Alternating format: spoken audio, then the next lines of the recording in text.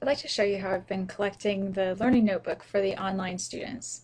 So what I did is in Canvas, I created a test bank for the learning notebook. So this test bank has 18 questions in it, even though I'm only going to ask the students 10 of them. And they look something like this. Each question asks them to share a particular page that has a particular problem on it. So for example, a practice test problem or a WebAssign problem. Here's some WebAssign problems. Share the page that includes WebAssign 1.1a number 4. I put a reference in right here which tells me what the problem is supposed to be about, so that it's easy for me to do. And then I ask them to paste a URL from a Jing upload here, or they can actually use the image editor as well to paste a stable URL from an image. Because there's 18 questions here, I can ask the quiz to randomly pull 10 of these 18 questions, and that way the students can't just tell each other what the questions are.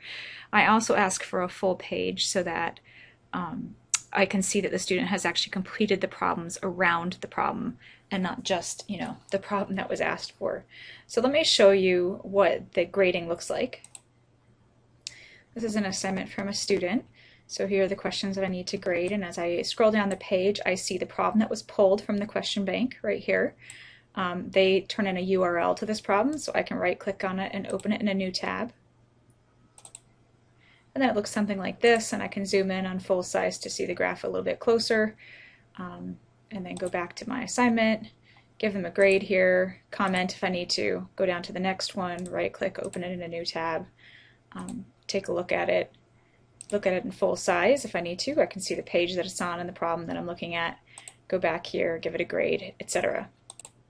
Sometimes the students choose to do an image upload instead. So this is from a stable URL from an image. So I can look right at the problem for number 4 on this assignment and see that they've done the problem all right and the rest of the problems that surround it. So this is an example of what an assignment would look like if they turned in the stable URLs for the images. So it's pretty much like flipping through a notebook on paper, with the exception that sometimes you have to open a URL, but otherwise it's pretty easy to do. The responses I get from students are sometimes pretty funny. This is a student who let me show her response here, and you can see that she's chosen to include herself in her webcam picture. She's using her webcam to share the images of her work with me, but then sometimes she also uses Jing to just share a bit of a problem. Now I prefer not to get the problems like this. I prefer to get the problems on more of a full page. Since it's the first assignment, I'm going to let things like this go, but I prefer to see them, so I can see that there's actually work around this problem and not just this one particular problem done. The final thing I should mention here is that this learning notebook does have a time limit on it.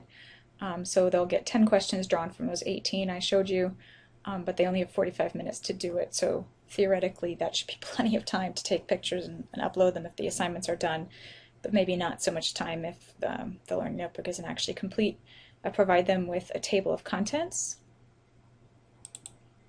So in the Pages section of Canvas, if they click on Learning Notebook, they will see a video about learning notebooks and then the table of contents, which is here, or they can print a table of contents right from Canvas and just make sure they have everything in there. There's also a little checklist in here so that they can check off the assignments as they complete them and write down what page they're on so that they can easily find them. It's kind of fun to see when students have a hard time finding their own problems. Anyways, it's working pretty well to have students turn in their learning notebooks online.